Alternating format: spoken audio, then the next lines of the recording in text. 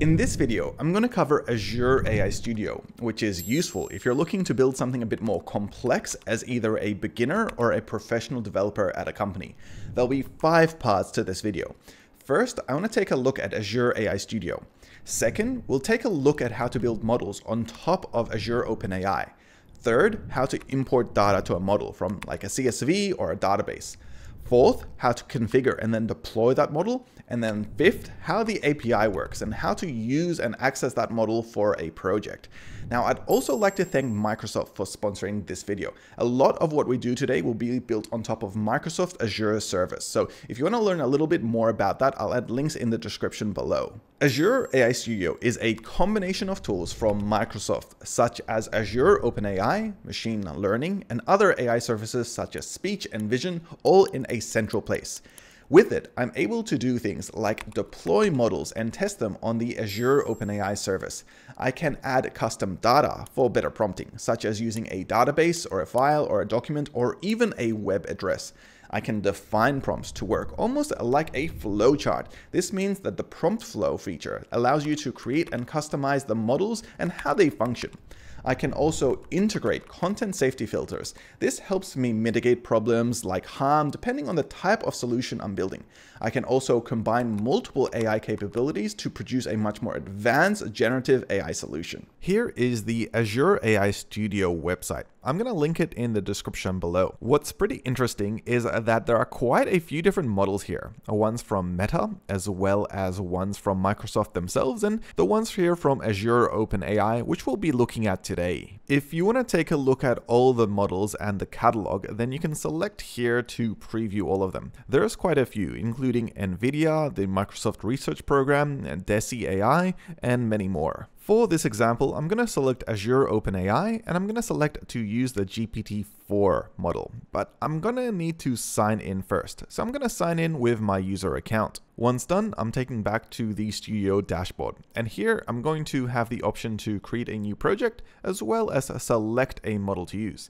I'm going to create a project called Azure AI Studio Demo Example. Then I'm going to scroll down and select to use the GPT model over here so that I can get this deployed and start using the Studio properly. To deploy it, I just give it a deployment name and connect it to one of my projects. This takes me into the main dashboard for Azure AI Studio. The main part here is the playground. If you've used AI playgrounds in the past, this is very similar. You have your AI settings for the system on the left-hand side, the chat dialog in the middle, and additional parameter configurations on the right. What makes Azure AI Studio unique is a few other things, such as the prompt flow, which we'll create later, as well as being able to manage your data here in this data section. Heading back to the playground, let me set up a basic environment that we can utilize so I can show you how some of these things work. The system message is what initializes the context for the AI and its chat session. You can write whatever you want here, and there is no limit, but be aware that it does count towards your token limit. For this example, I'll say that this is a coding assistant AI helping me solve problems.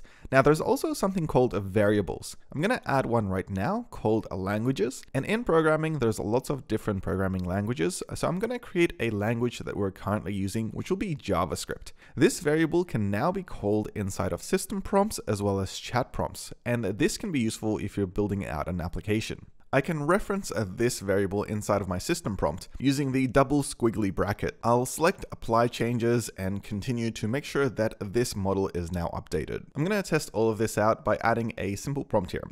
Hello, what are you? And the response back here from the AI is that they're a coding assistant helping me explain problems in JavaScript. On the top menu here, we have playground settings. If you select it, you can select which language the AI uses, what subscription you're utilizing, and if you want speech, you can add a speech resource too. I'm going to select save for this, and on the right hand side, we have parameters. You've probably seen this before, where you can set the response, the temperature, top P, but most of these things is useful to keep on default unless you're specifically customizing it for an application. I'll have a chat history, and most of my chats will continue on in the form that that the system message presents, which is in JavaScript with an explanation of what's happening. On the top right here, I can change the mode from chat to completions or images. And this is useful if you're using other models. Right now, since I'm using GPT 3.5 Turbo, it doesn't have images or completions, but I can swap the models around by selecting a different deployment. One toggle I like is Show JSON, which allows you to see the raw inputs and outputs that are being sent to and from the API. These include the system message as well as messages from the user and the AI assistant. And it's perfect if you want to copy and paste these into just some programming code. Prompt flows is another feature from Azure AI Studio, which has the ability to visually showcase exactly what's happening in a more complex prompt. I'll create one here using the custom prompt flow option, and it's going to generate this in the prompt flow area. It's a visual on the right hand side of an input, a chat, and an output. On the left hand side, I see some of the raw code of what's actually happening in the background, and this is where I can customize it, whether I want to add more steps in this process before or after an input gets generated. Heading back to the prompt flow dashboard, let me create one from scratch. There's a few different types you can select, from standard to chat flow to eval, and there's also some pre-existing ones you can use as a demo to get a better idea of how they function. Let me show you this one with Chat with Wikipedia, since it's doing a few interesting things, like using Python, adding a few steps, and accessing the internet. Once it's loaded, here on the right hand side, I can see exactly what's happening, which is it's extracting the query from a question, grabbing the URL from Wikipedia,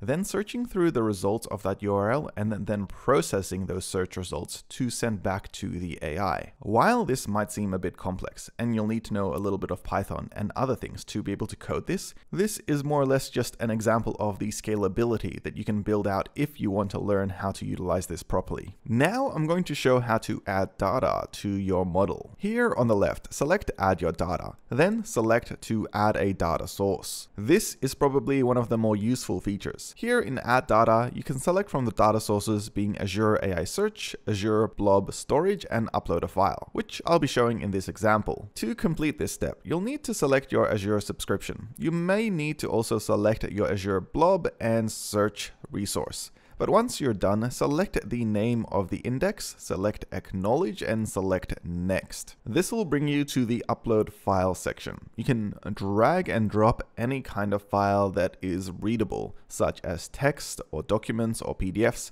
I've got this nice handbook from Flavio Copaz, which I'm going to be using, which is kind of like a handbook on Next.js. If you have internal company documentation, PDFs, or resources you want to query the model, this is the perfect place to upload it. I'll drag and drop it and upload it just here. Selecting Next, I can select the search type to be keyword or semantic. Be aware that using semantic search will incur a cost using Azure. You can always fall back to keyword processing. Here in the background, it will upload the file, and once it's done, it'll index it and it'll be available to use. Mine's just finished, so let me try out a prompt. Since the file was about Next.js, I'm going to ask it what's the best way to run a server-side action on a file. The response I get back is an example of a bit of code with some information about what this piece of code is doing. And if you have a look closely here at the bottom, you'll notice that it is referencing the document that I've actually uploaded earlier. I can see the citations it's using as context to be able to answer this query properly. This can be customized further in the advanced section with how similar or strict content is. When you do upload files or data, you can head over to the data section under components to see it. I've got one here for index.js and another one here I created for search index. I can select these and I can see the current version I'm on, which is version 1. I can add tags to them, or I can even upload a new version. If I head back to the playground and go to add your data, I can also remove the data source if I'm no longer using that specific one, or even if I wanted to change it. What's pretty interesting is that if you load up the prompt flow with a custom data source, you get to see a little bit of what's happening behind the scenes. Here you'll see that inputs have a determined intent, which extracts extracts the intent and retrieves the document. Then it formulates a reply and sends that reply to the user. Under the hood, there is actually quite a few complex prompts happening here, which is useful if you want to learn some prompt engineering. Now, I want to show how to do some deployments on Azure AI Studio. And while you can deploy a web app, we might take a look at that a little bit later. When I select the Deployments tab, I've got a few examples of instances of the AI model that I've already deployed, and I can also create new ones if I want. These are currently on ChatGPT 3.5 Turbo. I might want to deploy a model on ChatGPT version 4. By selecting Create and selecting Real-Time Endpoint, I've got a number of options for models here. These actually are all the models available, and I can select GPT-4 right here. Selecting Confirm, I'm taken to one more step to deploy the model, but I do have an error here. To get access to this model, I do need to put in a request to the Azure OpenAI service team. Here in the documentation, I can select Apply Now, and this takes me to the form to request access. I filled this out earlier, passing in my subscription ID, and it was quite quickly approved. Heading back to deployments, I can select GPT-4 now, and I'm going to select the model that comes with Vision. I'm going to ignore this message because I do know that I have requested and confirmed my approval. Selecting Create has deployed the model, and now it's available for me to use immediately in the playground or with the API, which I think we'll take a look at next. Inside of the playground on the right hand side under deployments, I can select to swap it from GPT 3.5 to GPT-4.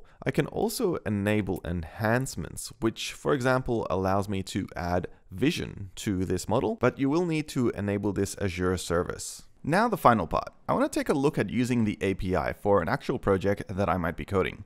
Under deployments, I've got my Adrian Twarog ChatGPT 3.5 Turbo example. And in this example, I have the target URL. This is kind of like the endpoint, as well as the key that I can pass in as an environmental key. The other thing here is the playground itself. Under Playground, there's a useful little thing called View Code. If I select this button, I actually get a preview of a pre-made prompt that I could use inside of some code. This one's in Python, and it's got the Python configuration for a chat completion with the URL endpoint and the key that I need. I can also view this in other languages like C#, as well as in just a JSON format if I'm using a different language like JavaScript or TypeScript, which I think I'll do next. By selecting Learn More, I can actually go to the documentation website, and here I'll have a lot more info on how to configure using it inside of a project. Since I want to use JavaScript, I'm going to select the JavaScript option, and the main thing here that I need is the keys as well as the endpoint URL. Inside of the Microsoft Azure dashboard, I can search up Azure AI Studio. These are all the instances that I've created so far. What I'm going to do is select the latest one, and instead of selecting to launch the AI Studio, what I'm going to do instead is scroll down and see the keys as well as the endpoint URL, which I can now connect inside of a coding project inside of VS Code. Here's a brand new empty project in VS Code.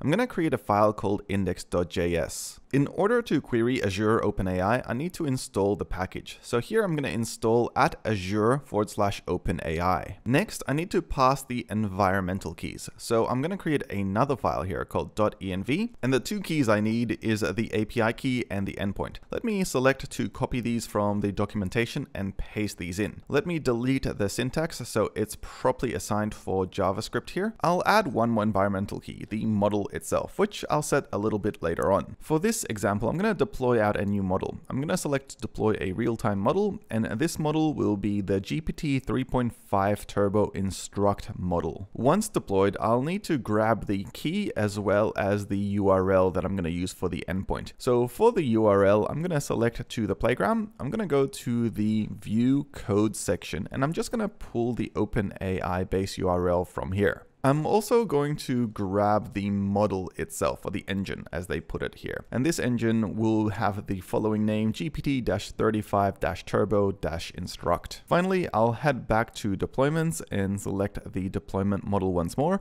And here I'm going to copy out the key and paste this in here. Now make sure you keep this private and anonymous and don't share this out publicly because it is what authorizes all of your requests. Now back to the index.js file. Here, I'm going to require the constant values of OpenAI client and the Azure key credentials from @azure/OpenAI. Now I want some environmental keys to be used. I'll require .env, which we installed earlier, calling .config. What I can do now is call const endpoint is equal to process.env.azure OpenAI endpoint, and this can save it to the value endpoint.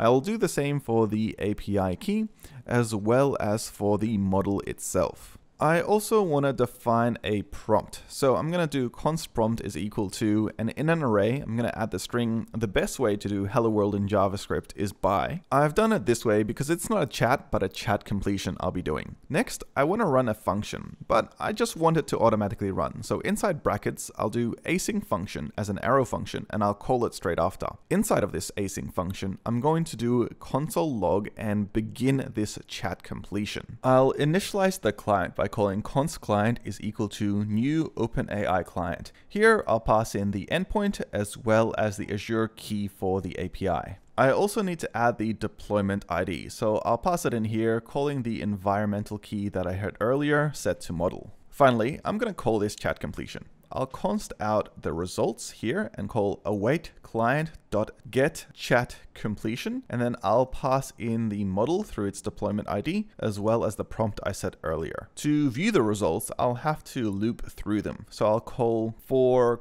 const choice of results.choices, and here I'll just console log out the choice.text. And that's basically it. I can now open up the terminal and run this function, and hopefully I'll get the result back. To run it, I'll call node./index.js, and here I've got a response back. Open your code editor of choice, and as you can see, it hasn't finished the final line because this is a chat completion. There's probably a default token limit, but it gives you an example of how this API completes the sentence of what you're writing. If you want to learn a little bit more, I've added a link in the description which gives you access to this repo of this project I've worked on, as well as the ability to sign up to Azure AI Studio and its documentation to learn more. I'll be covering a few more videos on Microsoft Azure OpenAI, so if you're interested in any specific topics or projects, then let me know in the description below. Otherwise, I hope you guys enjoyed this video.